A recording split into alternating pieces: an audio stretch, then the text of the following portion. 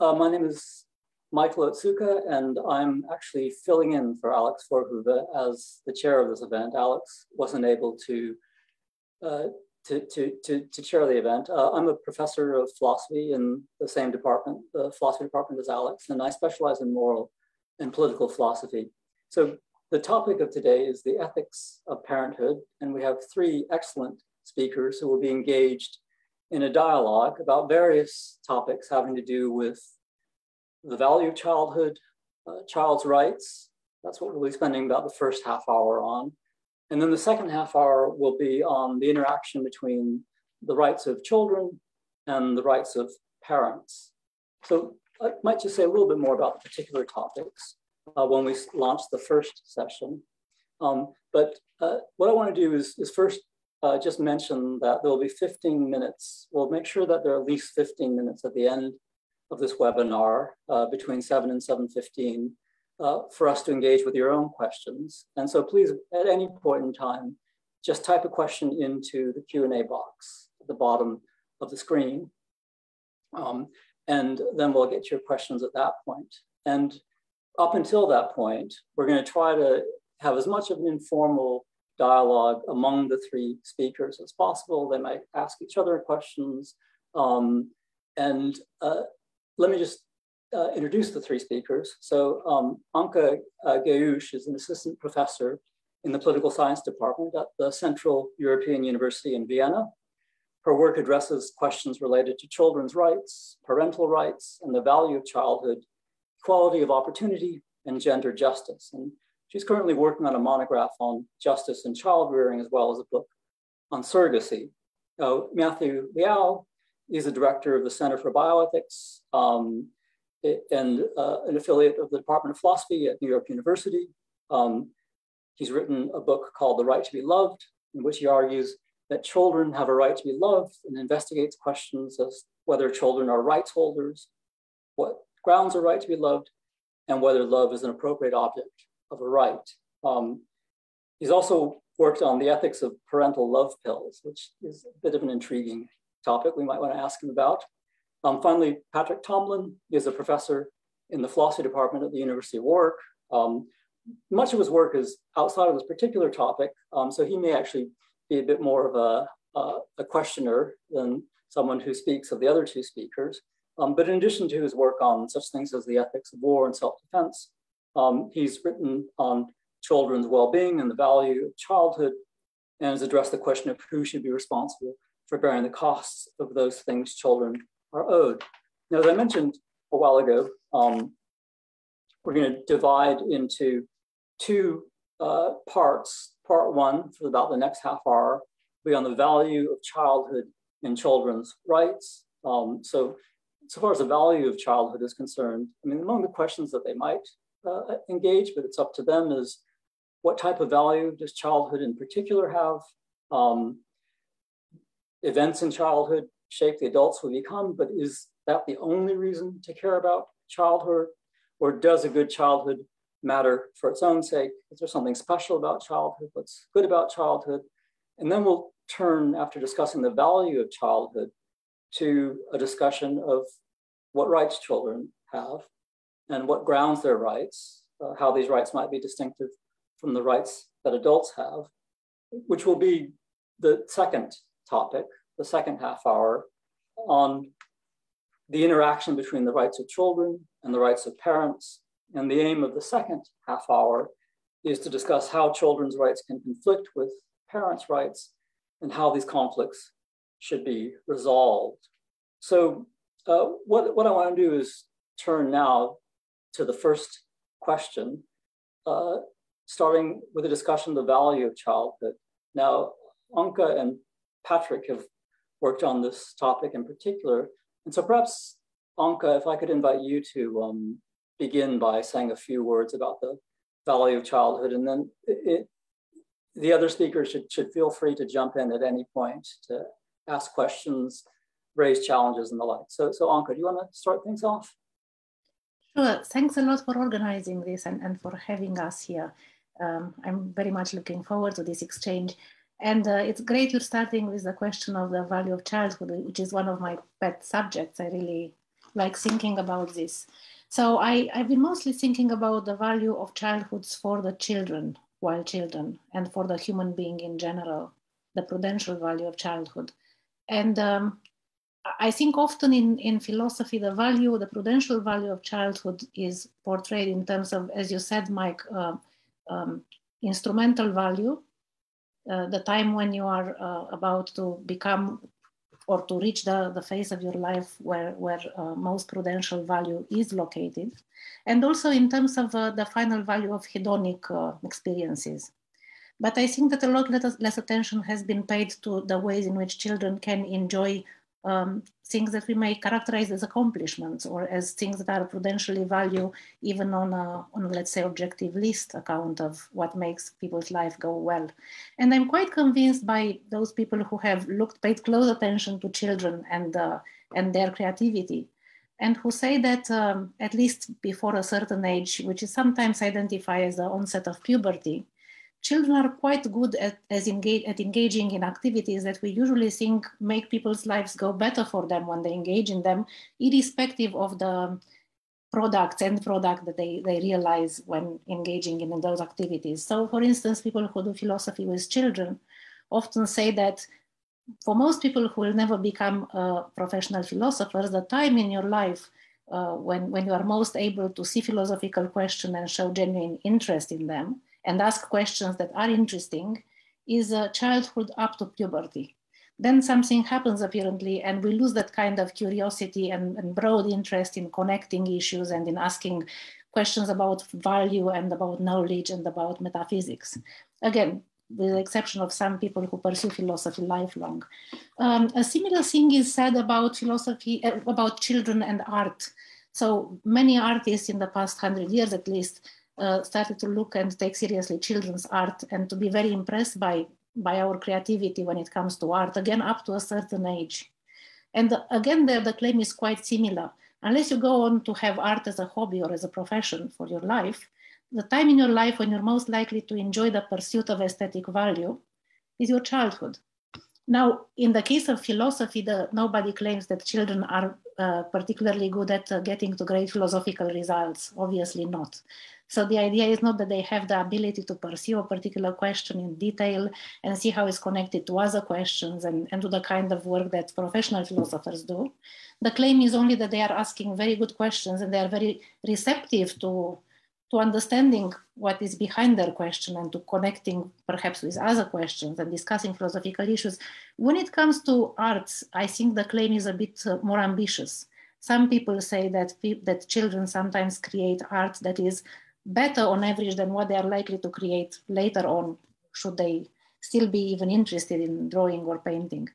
And then there is a lot of neurobiological literature showing how as knowers, while children, we're not just very fast learners of languages or the kinds of things that everybody would think of when thinking about children, but generally we acquire knowledge in a way that is not, that it's a lot more active, the process that is a lot more active than it has been traditionally portrayed. So if you think that a life spent to a large extent on asking philosophical questions and learning very fast lots of things and being artistically creative is a life well lived, and if it's true that during childhood we have a window of opportunity of doing these things with pleasure, a lot more than we're likely to do them as adults, then it looks to me that childhood is a really privileged time in life in which, we have this opportunity to go for philosophical, artistic, and epistemic kind of activities. And of course, it's a very interesting question to figure out whether this window is closing later on because of how society is organized, or whether there are some biological facts that explain why children are so receptive to art, philosophy, and knowledge in general, or whether it's just the fact of being very new to the world and excited because things are new to you. But at least until and unless we discover ways to make people qua adults enjoy these pursuits, I think it's very important to acknowledge that childhood is an important phase in life for the well-being of the whole human being, if we think that these types of activities are accomplishments and are important contributors to well-being. Thank you very much. Just raises a lot of questions. Unfortunately, I'm sure don't have time to explore all of them, but so one question I have is there something about art and philosophy as opposed to other, I suppose, creative and intellectual disciplines, which children are distinctively good at? And I'm thinking, and then the other question is, you mentioned that some children have more artistic ability as children than lose them as parents. But presumably, maybe I'm just speaking from an adult-centric point of view, but the greatest artistic and philosophical accomplishments are from adults. And so is there some connection with their childhood that great artists, accomplished philosophers retain? They're able to develop their artistic or philosophical abilities, but do they also need to retain some sort of connection, say, with their perspective, their way of seeing the world as a child, do you think? Well, as you said, lots of questions. And so for the last question, yes, one is tempted to say yes, and there's a lot of, there's lots of stories about adult creativity during adulthood having something to do with an ability to be childlike, not childish, but childlike. But I really don't know about this. So I never studied this in any kind of systematic way to see whether this is just a myth or there is more to it. The first question is fascinating. Why there is so much association between childhood and visual arts, but not other kinds of arts? And I really don't know whether this is just a function of adults giving kids pencils and colors more than playing instruments or asking them to tell stories, or whether the kind of perseverance you need in order to write stories, or even to make up stories, or to play an instrument is beyond the reach of children, in a way in which a sensitivity for color and light, whatever you need to create visually beautiful things, is not. I really don't know. But with respect to philosophy and children, so we know that children can paint beautiful things because we give them colors, and we see that sometimes they paint beautiful things. But with philosophy and children, from what I've read, is not like the most interesting philosophical questions that children ask, or things that sound philosophical and they say, come up in an organized setting of doing philosophy with children.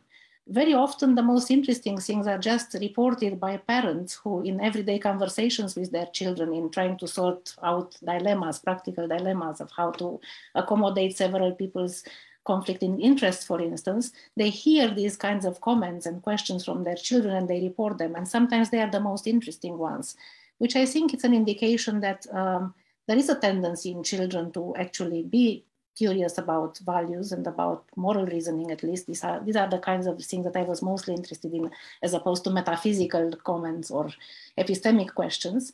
And then it may be a matter of how open we are to listening to them in a non-condescending way, and actually understanding what it is that they are saying, rather than creating the environment in which they can bring to the fore this type of creativity.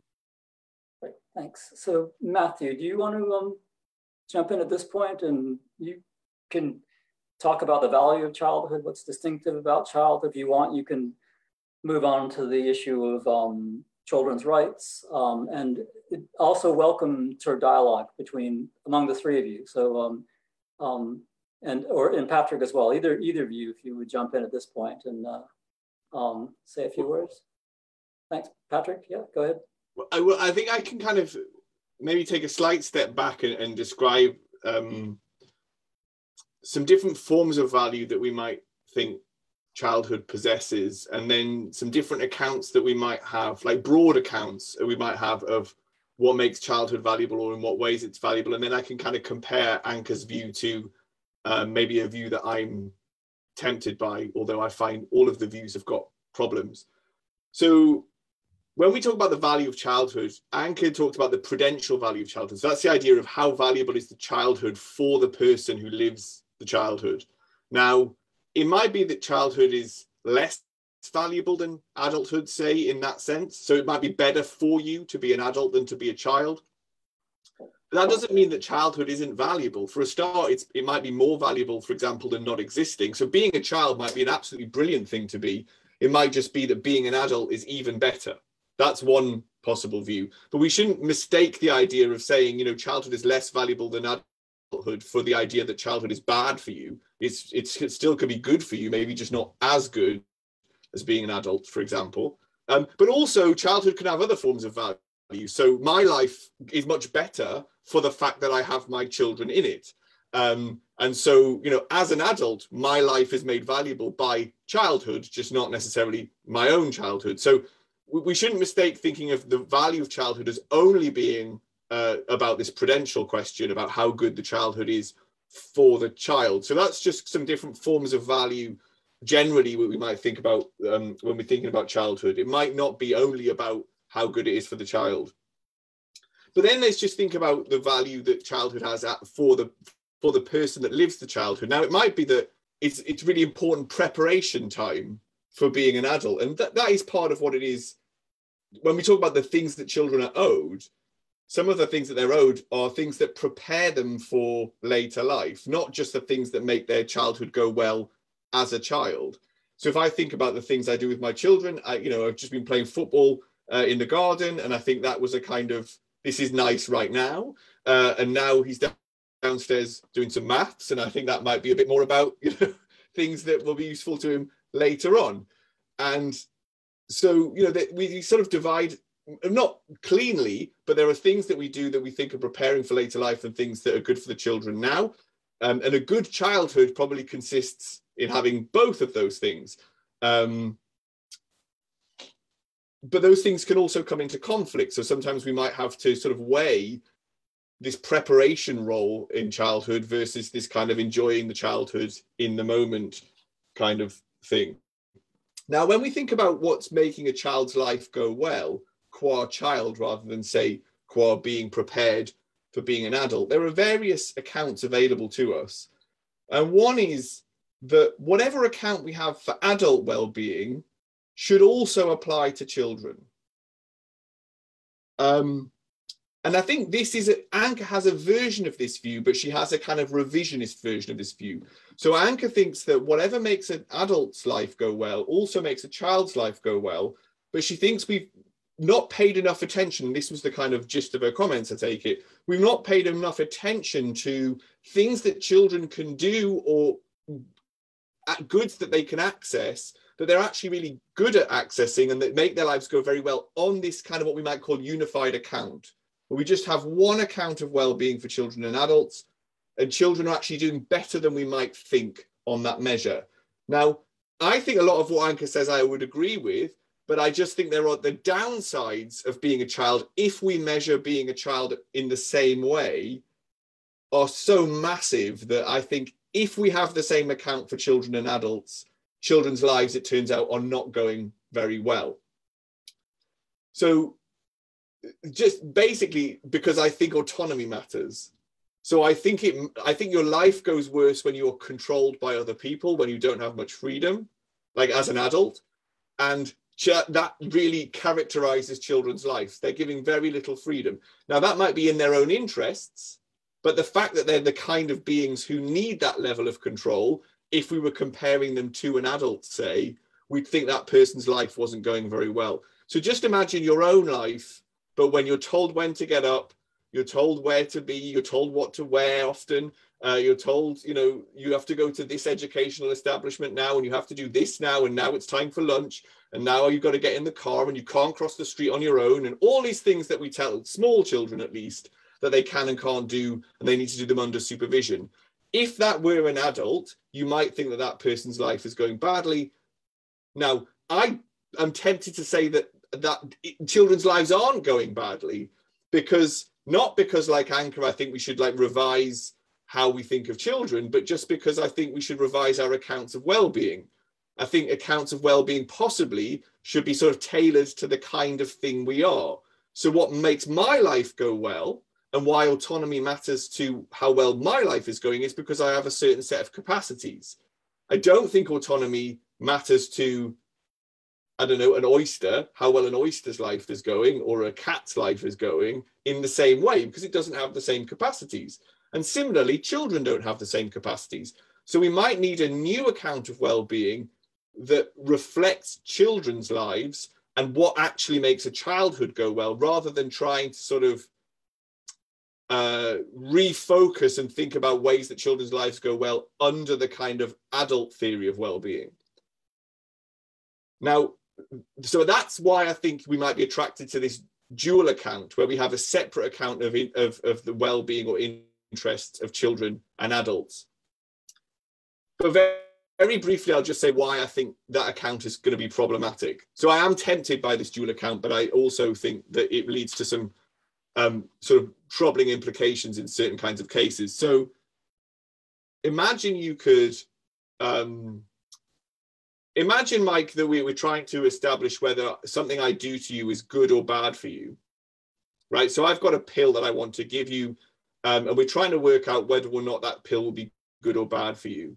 The way we would do that standardly is to compare your well-being across a single account of your well-being and see how you would fare if I gave you the pill versus if I didn't, right? So that's how we would establish whether something's good or bad for you. Now, imagine that my view that children and adults should have separate accounts of well-being applied to them is correct. It would have this implication. I've got two pills. I've got one that can speed up my child's development so that he won't, basically won't have a childhood. And I've got one that will slow down his development so that he'll permanently be a child. Now, I think on the dual account, it's going to turn out that neither of those pills will be good or bad for him, because there's simply no single account of well-being that applies across the child and the adult that would explain whether a pill is good or bad for him. And that seems to me very problematic. And obviously, intuitively, I think the vast majority of us are going to think both those pills would be bad for him. That it's good to be a child, but it's also good not to stay as a child. And so I think we might need a theory of, an overarching theory of kind of lifetime well-being that explains why it's good for you to have different accounts of well-being apply to you at different times. Now, Anca's sort of looking very puzzled and thinks this is problematic, and I agree, it's going to be tricky to work out why that would be. I also think here, though, we need to be cautious, because my intuitive views are that it's good to be a child for about the amount of time that it just so happens that we are children. Now, we should always be skeptical of, status quo bias, and we should always be skeptical of, imagine Mother Nature has just sorted it out so that we're actually living our very best lives. There's no reason to think that that would be the best time. So our intuitions here are probably pulled by the fact that we experience childhood for a certain amount of time, and therefore we kind of think it's good to have it for roughly that amount of time. But I'm skeptical about the intuitions. So that's where I've got to, is basically I'm puzzled by the whole thing. But very briefly, my message is we can either have this single account, but on the single account, it looks like children's lives are going badly, or we can have the dual account, but the dual account can't explain why it's bad to speed up someone's childhood or why it's bad to keep someone permanently as a child. Thanks very much. It's fascinating. So I think it's all right for us to continue discussing things other than children's rights up until maybe 1/2 hour, and we make sure we have the second half of the hour to talk about children's rights and the way parents and children's rights interact, if that's all right. Anca, do you want to respond to Patrick? Yeah, I do. And yeah, there's a lot in what Patrick said, and there'll be a lot to have a really interesting discussion about. I want to say that I agree with him that part of our disagreement has to do with the fact that my account of well-being is unified. And this has a lot to do with the fact that I don't quite really understand what it means to have separate accounts of well-being for separate kinds of creatures. Of course, different kinds of creatures are going to have their well-being advanced by different particular precise types of resources or events. But I think that what ultimately matters for well-being, it must be the same whether you are a child, a grown-up, an oyster, or a tree, if a tree can have well-being. So this is one, it's like a limit of my understanding of what it really means to have different accounts of well-being for different kinds of creatures. And another source may be my putting less weight on the value of autonomy for how well your life goes for you. But it's also, I think, some of the disagreement may also come from the fact that we are having very sketchy images of what it means to be a child, and maybe very idealized images of what it means to be an adult. Adults' lives are also very regimented, and we are being told perhaps not what to wear anymore, although I guess there are countries where people are told what to wear as well. But when to get up and where to go, and most of the things on the list that you have given us earlier. And also, interestingly, I think that the good childhood, the one that I look at thinking, a good one, realistic childhood, the one I look at when I'm trying to think what is the prudential value of childhood, is one that is good to some extent in virtue of children being given more freedom, and if you want, more space to exercise their personal autonomy. So children don't usually ask interesting questions or engage in creative activities when they are micromanaged every second of their lives. And I think this may be a nice actually segue into the discussion of children's rights and what is owed to children. Right, so this might be a good time to bring Matthew in. I mean, first of all, I invite you to comment on anything that's been said so far, and also just to launch into discussion of children's rights. Yeah, sure. So thanks. It's a great pleasure to be here. I've just sort of been really enjoying the conversation between Anca and Patrick. Just a couple of thoughts. Like one is, I very much agree with Anca, and I might try to expand her examples a bit more. So, we always, people always say that children are like sponges, right? They absorb so many things. And there's a new, there's sort of a biological basis for that. We know that there's neuroplasticity. So there's a lot of, neurons that are still being formed and things like that, being connected up, and then especially all the way through like adolescence. And that explains a lot of sort of like the children's ability to acquire a lot of skills and, things very fast. And I think not just philosophy or art, but, we talk about language, for example. We talk about just take gymnastics, for example. Like young children are way much better, better in doing a bunch of things than compared to adults. And so so that, so I agree with Anca. I think that a lot of this can be explained through brain development and sort of just neurobiology, like how humans develop. I like what Patrick was saying, and that sometimes maybe we need to look at the whole process as well. And one of the things I think about, sort of the value of childhood, and this is sort of really Anca and Patrick's expertise, but it reminds me of sort of like, so we think, there's something nice about being childhood is a time where you're kind of learning a lot of things. You don't really have a lot of, demands or, compared to adulthood, right? You have to make sure your bills are paid and all these, all these duties and responsibilities and so on and so forth. And it just reminds me of being a graduate student, sort of, the peer when you're doing, being a graduate student, sometimes it could be very difficult, but it's also a time where, wow, you have all this time, especially in the US, for example, you're funded, there's a lot of time to think about different things, and you don't really have administrative duties, you don't have to go to all these different committees. You can just think about ideas and stuff like that. And so it very much reminds me of that. And so I wonder whether the value is just that, right? Like sort of children, like graduate students, have this space where they can really explore, they can go in different directions, and they can really, there's really an open future for them. And that part, that seems really valuable. And that's something that we try to create in other spaces, but we don't do it enough, because once we become adults, adulting takes over, and then we have to, do a bunch of other things. So anyways, and then just to say a bit about children's rights, I think one of the things that I've written about is sort of, whether children have a right to be loved. And I argue that they do, because being loved is a human right, and human beings have human rights to what I call the fundamental conditions for pursuing good life. And the fundamental conditions are things like being able to think, being able to have autonomy, being able to exercise liberty, being able to have friends, and so on and so forth. And it turns out that when children are loved, they acquire those capacities to be able to do those things. There's a lot of empirical evidence that support this particular claim.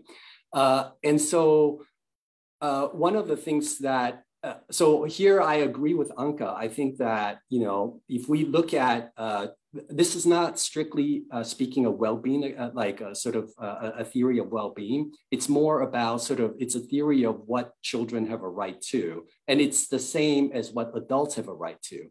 And it's basically this sort of set of fundamental things that they do that allows them to go on and do very different things. For example, have deep personal relationships, being able to pursue knowledge, being able to create art or appreciate beauty, and so on and so forth. And so in that respect, I think you might think the way we assess their well-being or assess how well their lives are going is very similar, whether it's adults or children. So, thanks. Do either of you want to, Patrick, you've unmuted yourself, why don't you jump in? Yeah, so I'm going to ask Matthew a question that I know he has answers to, but I just think for the sake of the discussion, it's important to sort of bring out. So Matthew has this view that children have a right to be loved and also that adults have a right to be loved. Is that right, Matthew? Well, the elderly, I just wrote a paper claiming that the elderly have a right to be loved. I don't claim that adults have a right to be loved. What about those of us in the middle? What have we done? Well, I think that those of us in the middle, it's what you say, Patrick, which is that we have autonomy. And one of the things about love is that it's something, at least adult romantic love, is something that we want to achieve ourselves through our own efforts. And that's why in contrast to, say, parental love, it's a very different type of love, right? It's more sort of nurturing type of love where someone, needs to be valuing you and sort of taking care of you and that type of thing. We as adults, we need that as well, but those are things that we can acquire. And typically the kind of love that we want is sort of a kind where we want to get it ourselves. And so that's why, for that reason, it's different with adults. So. Okay. So now comes the question, though. So, so rights, lots of people think will correlate with duties. Yeah. Ought implies can. So if I have a duty to do something, it must be true that I can do it. And then you might think that nobody can choose who they love. Like, we all love our kids, but we don't choose that, we might think. So how could we have a duty to do something that we can't choose whether or not we're going to do it? Yeah. And if we can't have the duty, how can they have the right? So I know you have answers to this, but I'd like to hear them again. Yeah, so that's a great question, and it goes back at least as far as the philosopher Immanuel Kant, who says that love is a feeling. Duty is required that you can command, as Patrick was saying, but love is a feeling, and you cannot command feelings, and therefore you can't have a duty to love. And if you can't have a duty to love, then how can you have a right to be loved? And so my response to that is that actually that view of love is it comes from sort of German Romanticism, this idea that emotions, feelings, and reasons are really separated. They're sort of, there's like a wall between them or something. And one of the things I argue in my book on the right to be loved is that if you take a more Aristotelian approach, right? If you think of emotions as a kind of disposition, actually there are a lot of things that we can do to bring about emotions at will. So for example, you might give yourself reasons, right? You can sort of like, so imagine you're going to a friend's wedding, but on that day you're kind of you're not in a very good mood, or you're kind of whatever, but you know that your friend would want you to be happy. You can sort of give yourself a reason. You can say, look, my friend would want me to be happy. And so that can sort of lead you to have the feelings of like being happy. Same with like, sort of like, and take a case of parenting. Sometimes you can also put yourself in situations where you're more likely. So these are what I call behavioral controls, right? So it's a very stressful day.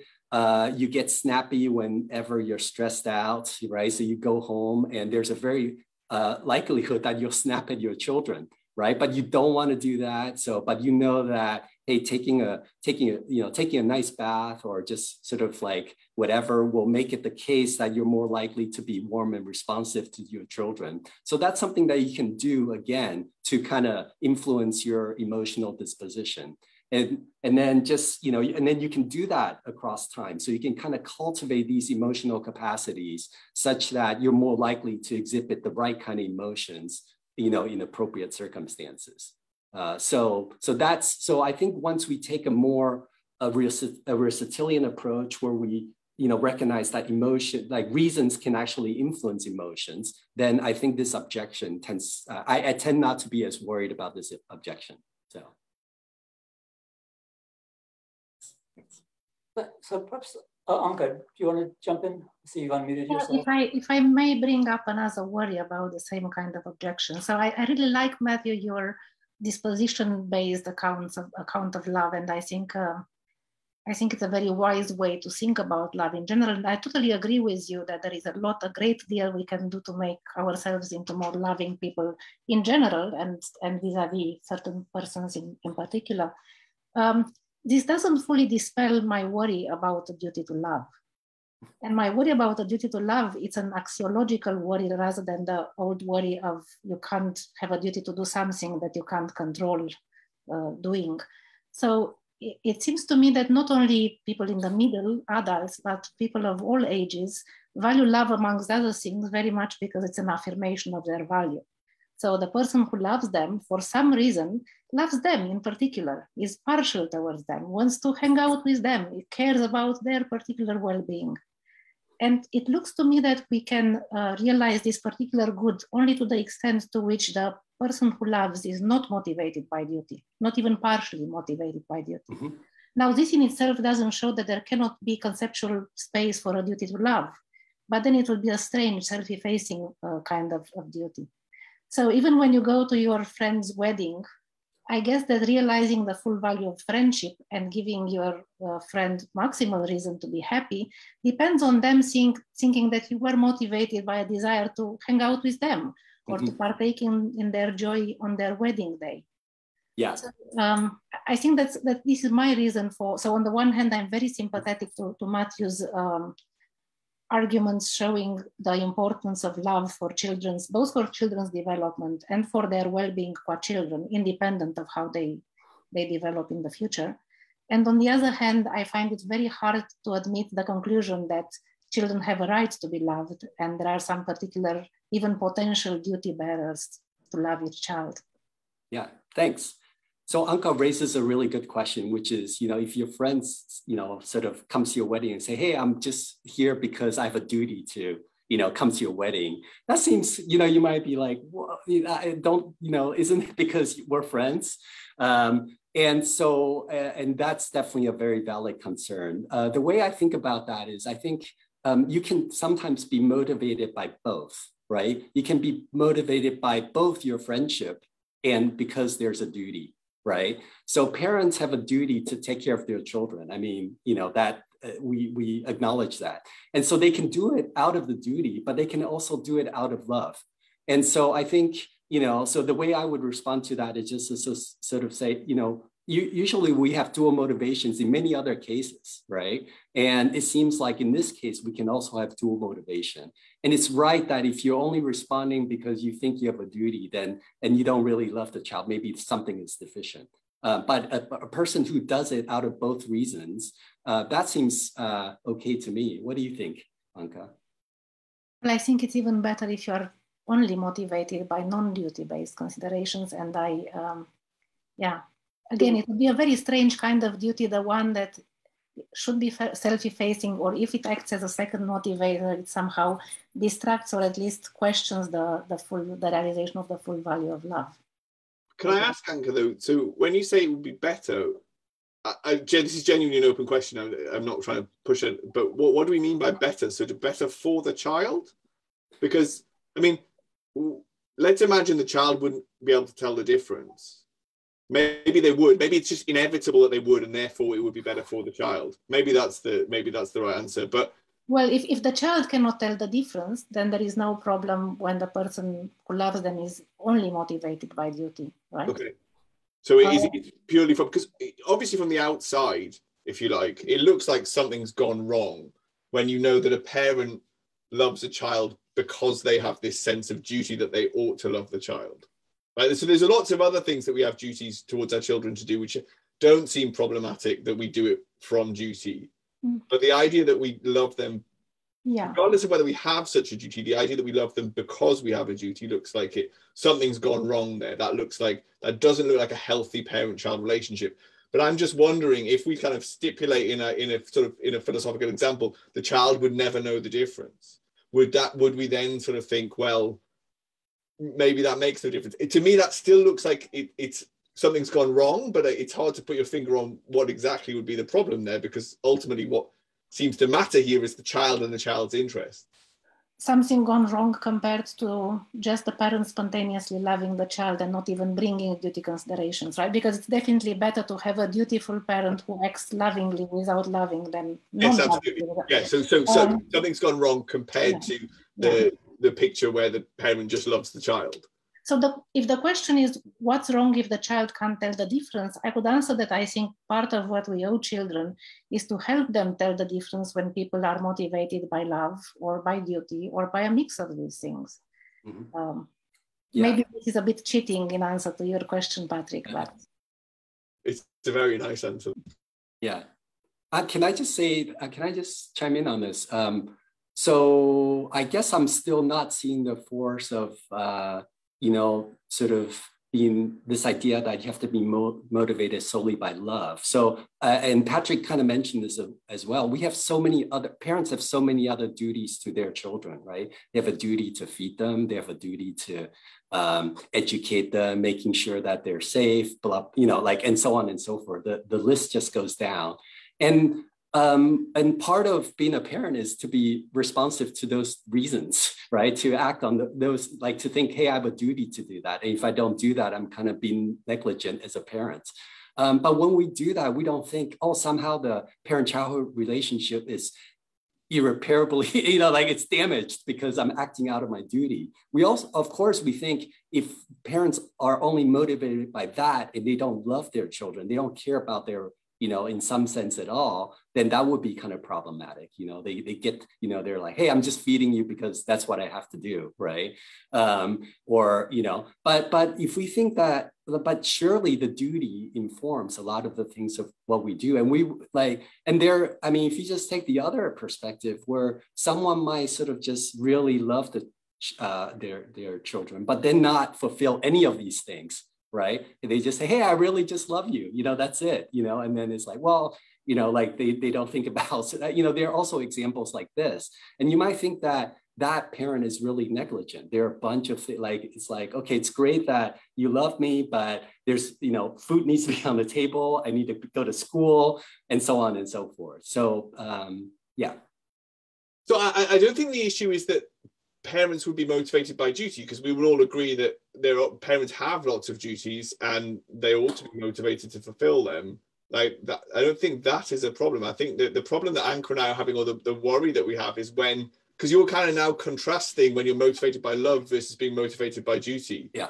The worry comes in when the duty is what motivates the love. That's the worry we have. It's just that loving a child would be that you do it because you have a duty to do so. Mm-hmm. And maybe the troubling case is when you would do that only because you have a duty to do so. And then firstly you would question, is that really love, or is that trying to love somebody, or is that, those which you've already pointed toward, kind of depends how we understand what love is. And I mean, I have no answer to that question.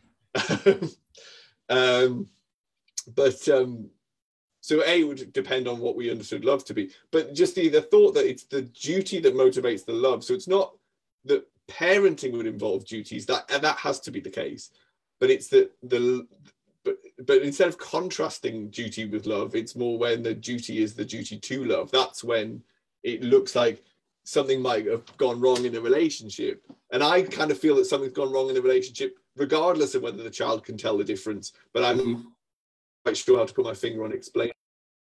What do you guys think of, like, so the marriage vows, right?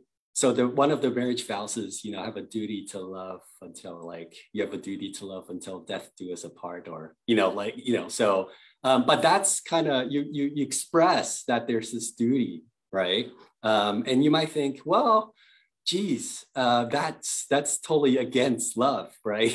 And so you have that duty, like, all these people are mistaken. They're in fact, they're saying something where it sort of undermines their love for one another. It should just be spontaneous.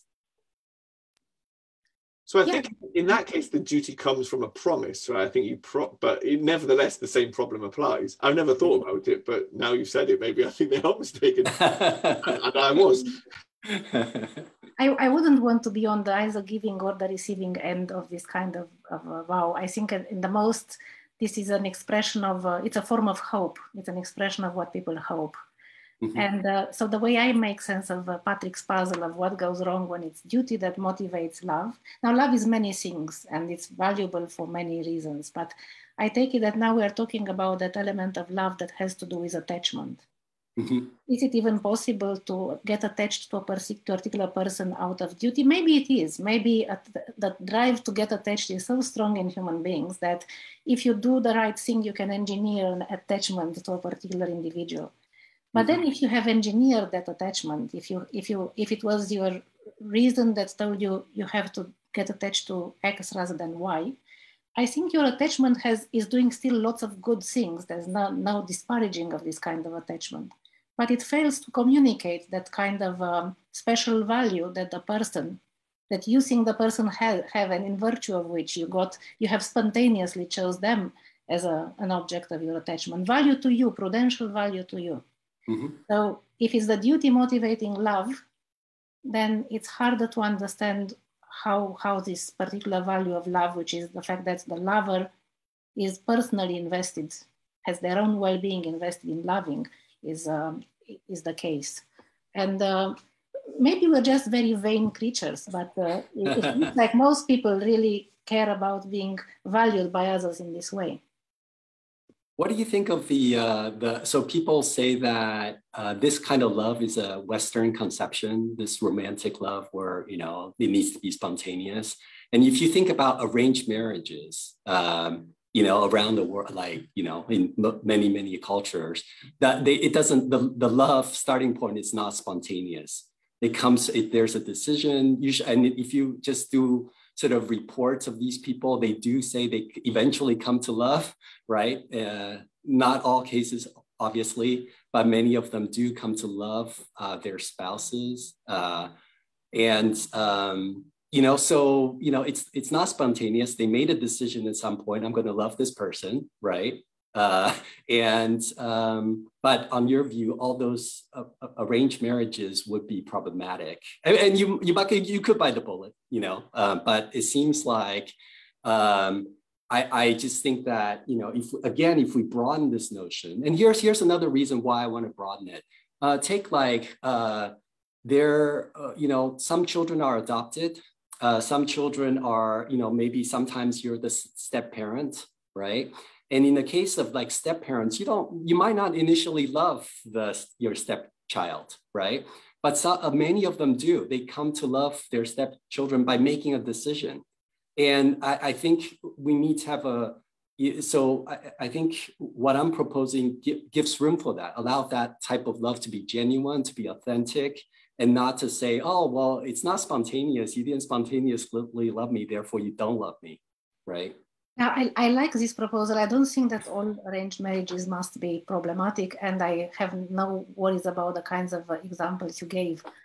I think that, and I think here I'm on the same page with Patrick. I think in this case, at most, you can make a decision to try to love somebody, as in to see them in the best possible light and to get to know them with an open mind and heart. But I think that getting to love them actually has to do with you responding to something in them that you don't control, and the reaction to which you can't fully control. So the happy stories are arranged marriages or parents not loving their children initially and getting to love them. because they were finally motivated by something in the beloved, rather than because they were finally motivated by their own ability to see their reasons to love that person, as in reasons that are independent from the reality of the person they get to love, if that makes sense. So if I could, in the time remaining, move to a somewhat different topic, which is, do parents have the right to inculcate religious views, say their own religious views in their children, or political views along the lines of their own? So that's one question. And I suppose maybe a different, broader question is there a right to be a parent? I mean, to be a parent, to be a biological parent, or just to be a parent at all? So if anyone wants to address any of these questions, please jump in. Matthew, you're unmuted. Is that? I hadn't muted myself again. Sorry, but I'm happy to say something. So I think that biological parents have a right to parenting, to parent their biological children, and part of this comes from the fact that they're creating a life, someone, like an individual with very special moral status, typically a rights holder, but also the genetic connection and the fact that it's sort of a combination of factors, and the fact that they're going to raise them and sort of help them nurture and things like that. And why do I think this genetic connection is important? I think it's important, I sort of offer kind of an analogy. You might think, well, look, the genetic connection is just sort of a bunch of chemicals, right? And why is that, bunch of chemicals, why is that important? And so I liken it to sort of imagine, it's kind of like coming up with your own ideas in philosophy, right? So imagine that you can there's like a computer, and you can just press a button, it gives you sort of a new idea, right? You might think, well, it's better if I somehow through my own brain come up with this sort of new idea, right? And it's true, it's just it's a bunch of chemicals in your head that's sort of like percolating and sort of you forming this idea, but there's something about your connection to that. There's something about your agency and so on and so forth. And I want to sort of say similar things about sort of like genetic parenthood, right? And that's not and so that, if that view is right, then what that means is you have a right to, that means you can sort of prevent others from trying to parent your biological child. Like, I think one of the tricky things in this area is trying to understand how parents can have a right to kind of prevent others from just like, how can I prevent someone from just taking my child home and raise them better than I am doing right now, right? And so if you have this connection, then that gives you sort of a ground for being able to stop people from just sort of taking your children away. So I find this question about biological parenthood fascinating, and Anca's written some very interesting things on who should have the right to be a parent and how that should work, and that I've engaged with, but I find it fascinating, but just just to stand outside the debate kind of point of view, because before you're a parent, many people becoming a biological parent is so important. And so obviously many people become parents without being biological parents, and I'm sure that all of those experiences are just as wonderful, but think about how many of us choose to have our own biological children rather than, say, to adopt. So often people who adopt, I'm sure some people choose that as a first choice, but often people who adopt will do so after having first tried to become biological parents. Think about how much money people spend on who can't have their own biological children in a kind of straightforward way, and so pay an awful lot of money to try through IVF and what have you. So before you have a child, because having your own biological child seems really, really important. And I would say once you have a child, to me, it seems to not matter in the slightest. And so I find that disconnect absolutely fascinating, because all the effort that people go through to have their own biological child, when we had our first child, because I'm a philosopher and I'm annoying, I fairly regularly ask my wife, at what point if you were told there was a mix-up at the hospital and this one wasn't biologically ours, at what point would you be willing to still swap it back? And it was a matter of days. So within days, we were saying, we'd rather keep this one that we've now bonded with over if we were to find out biologically it wasn't ours. So it seems to me there's a real disconnect between how people, and there's a tragic legal case actually in South Africa where that did happen, and the couples had opposing views. So one couple said, we want to keep the child we've been parenting, and the other couple said, we want the child that's biologically ours. And that's very, very difficult to work out what to do in those circumstances. Now, once you've been a parent for a while, it's obviously in the child. I mean, there's all these controversial views, like Matthew said, about kind of why can you keep this child? What makes, if someone better were to come along? It fairly quickly becomes the case that it's unlikely, I think, that someone else will be better, because children need stability and they need all the things that Matthew was talking about. They need to be loved, and they need to be loved consistently, and they need consistency in their lives. So I think the chances of someone being a better parent diminish fairly quickly over time.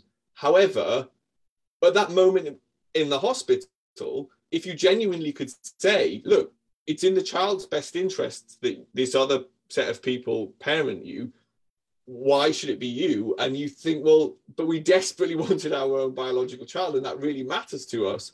But why does that get the say over the interests of the child? Now, here's just a thought.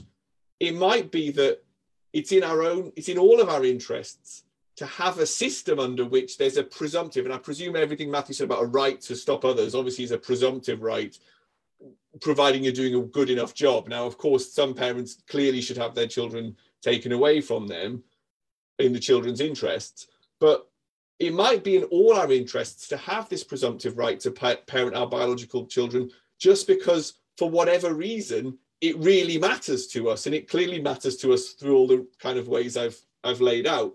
So it might be in the child's overall interests to even though they might get better parenting from somebody else, their life might overall go better if they have the opportunity to become a biological parent later, since that is something that matters so much to so many people. So they might get inferior parenting through this system of letting biological parents keep their children, but overall their life may go better because they'll have the chance later to become a biological parent, and that seems to matter to people, that they have that opportunity. Anca, do you want to jump in?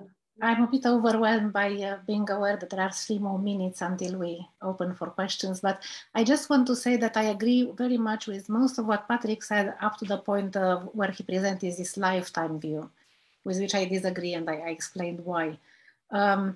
So I just want to say 2 things. One is that I don't deny that there may be true that biological parents have a sort of privilege to be the people who are rearing their children. I don't think it's a claim right, but I think that the best case in favor of this is by appeal to the child's interest, not the interest of the whole human being, where we find a way of weighing the interest of the child in being parented by the biological parent and the interest of the future adult in rearing their own biological children, but just the interest of the child. So there is a theory that's quite widespread that biological parents make best parents. It's an empirical claim about which I don't have any particular view. And I'm not quite sure how we're going to settle this empirical claim ever. But if this is true, then it's true that in general, it's much better to give biological parents custody over children rather than have some kind of sort of a case court about every newborn and see who wants to raise the child and try to decide on a case-by-case basis. The other thing that I want to say, and this has to do with the questions that Mike has raised, I think, earlier in the beginning of the session, the question of the right to parent and what kind of thing this is, or what kind of interest it protects. I think it protects 2 very different interests that adults have. One is an interest that I think has a lot of moral weight, which is the interest in associating with a child in a long-term, caring, nurturing way.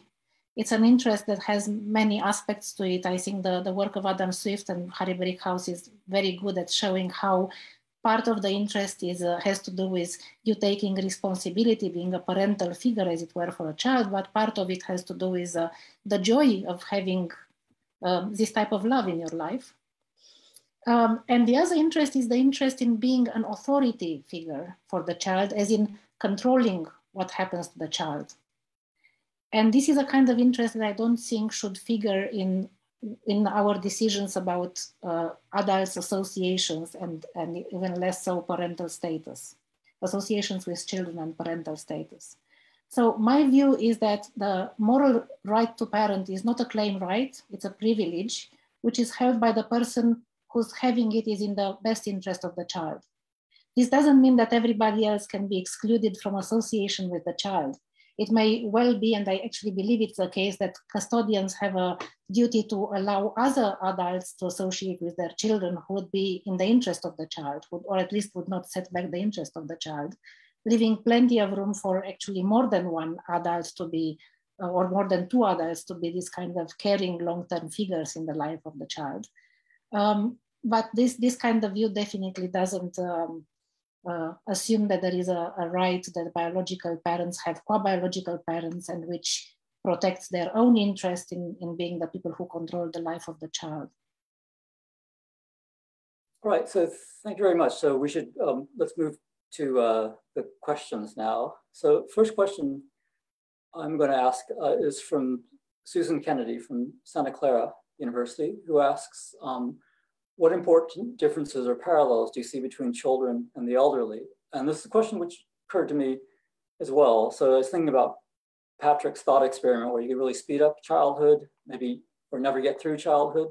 There does seem to be something wrong with being born at 20 years old. Is it also important that we go through a period of being elderly and even sort of having our faculties become childlike, or is there an asymmetry? So I'll open that up. I suppose maybe Patrick, that might be for you. Thank you. So I think this is a really important question. So obviously not all elderly people end up with childlike faculties, but many do, and increasingly more as we live longer.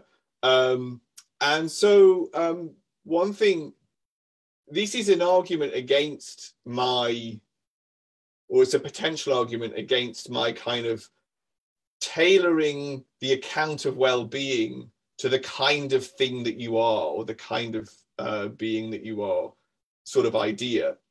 So I expressed the worry there that couldn't explain why it would be good or bad for you to be rushed into adulthood or to be delayed permanently as a child. Similarly, as someone gets older, imagine two lives of equal length. And as someone gets older, in the first life, they maintain all of their cognitive faculties, and then they kind of, they die at, say, age 80. And in the second life, in the last 10 years, the person seriously cognitively declines so that they become childlike. Now, according to my sort of view about tailoring the well-being to the kind of person, kind of thing you are, it looks like we might be unable to say that that second life is worse, because it looks like we would be saying, well, how well off is that person now, given the kind of faculties and abilities that they have? And so we need a new account of well-being, and then we wouldn't be able to say that their life was going worse now, because there's just a new account of well-being that now applies, and we don't have this overarching account that explains why that would be bad for the person. And I think that's a big strike against this kind of approach. So, you know, I kind of open about what I think works with a view and what I think doesn't work with a view. It's not something it's actually a problem that I myself sort of explained in an article I wrote on this issue. So it's not, you know, but I'm not quite sure what to say about that, other than it looks like a problem for my view. And it comes out from this comparison between children and the elderly.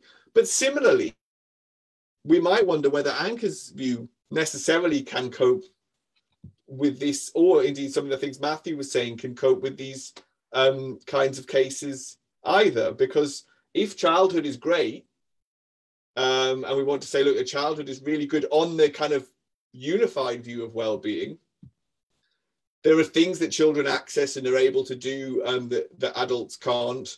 It might be the case that there are things that elderly people who are suffering from dementia are able to access and do that adults can't. You know, if it's really true that people as they become older become in some senses childlike, maybe we should be seeing this as a kind of, you know, a good thing at the end of their lives. So this might pose problems for both approaches, the unified view and the kind of disaggregated view, in the sense of how, if it's true that we want to say that this is a bad thing that happens to someone as they become old, and I think a lot of us are tempted to say that, and a lot of us would be tempted to, for example, try and stave off dementia for ourselves prudentially. If we want to say that that's correct, that it's a bad thing that would happen to you and it's something to be avoided, then how does either account manage to sort of deliver that conclusion? Let's move to another question, try to get through a few questions. So this has to do with the wedding example.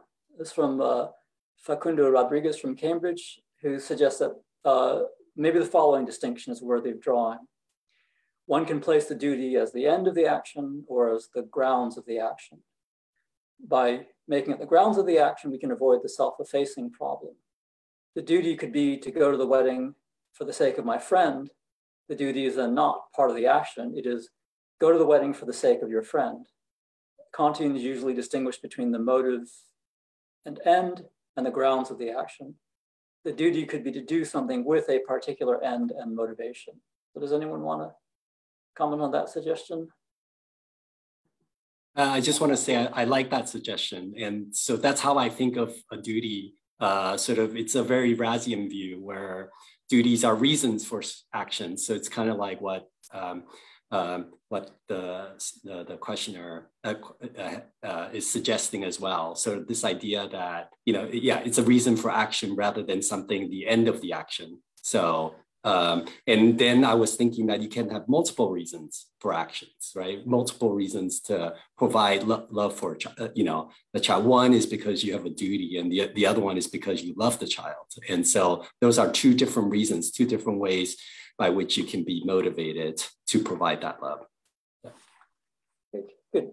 So next question from Arya Makani Birkbeck. If we accept that children have a right to be loved, what do we do in cases where they're stuck with parents who do not love? Is this an argument for licenses?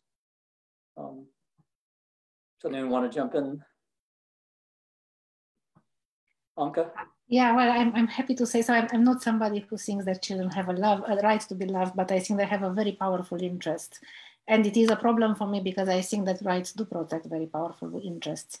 So my own solution to this worry, this ties in with something that Patrick said earlier. Once a child lives with a particular set of parents, even very suboptimal parents, it does a lot of damage to the child to have this relationship interrupted if they are attached and if the relationship is not really below a certain level of decency.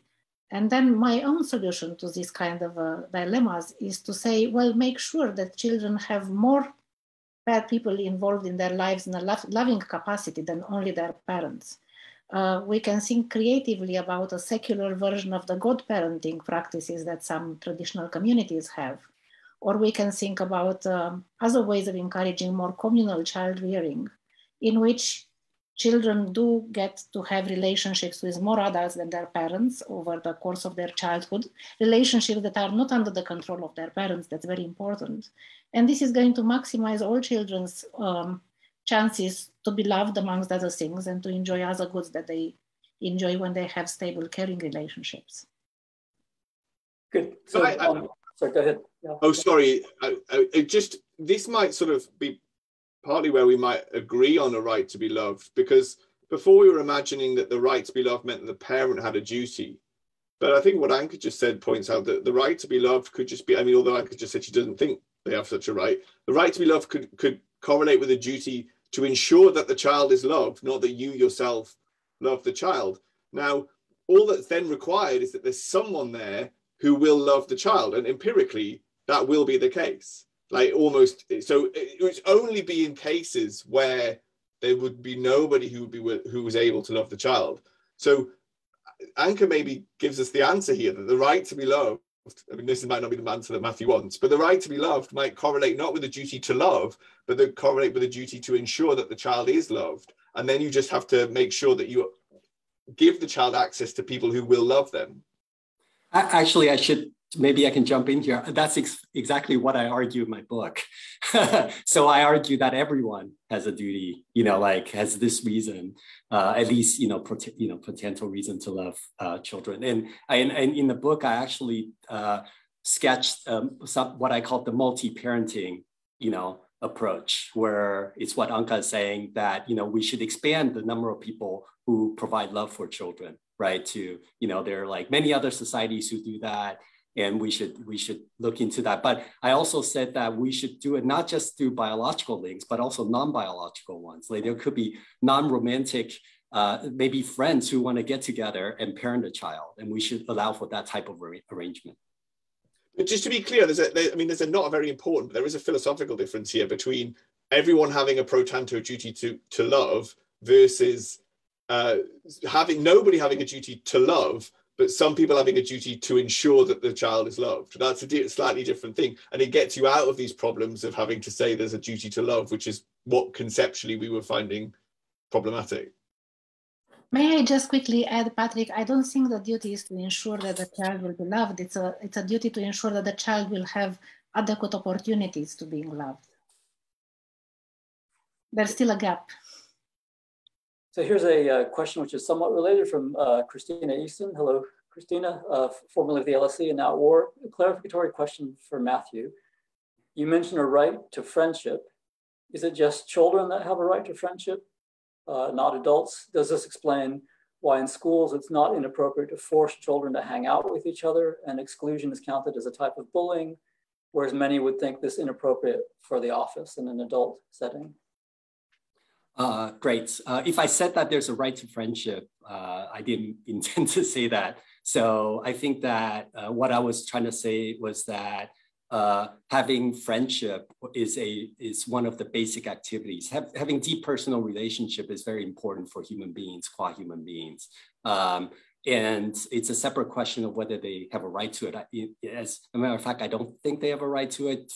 It's similar to romantic love. Friendship is something where we want to acquire ourselves, right? So forcing people to be friends with each other, that seems like that just undermines the point of friendship. But